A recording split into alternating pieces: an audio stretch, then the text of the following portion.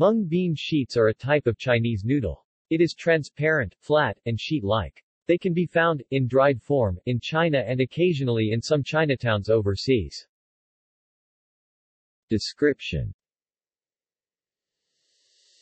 similar to cellophane noodles, mung bean sheets are made of mung beans, except they are different in shape.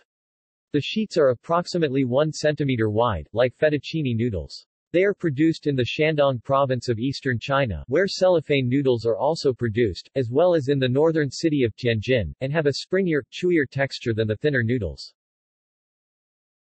Use in dishes. Mung bean sheets are used for cold dishes, hot pots, and stir-fried dishes, in conjunction with sliced meats and/or seafood, vegetables, and seasonings.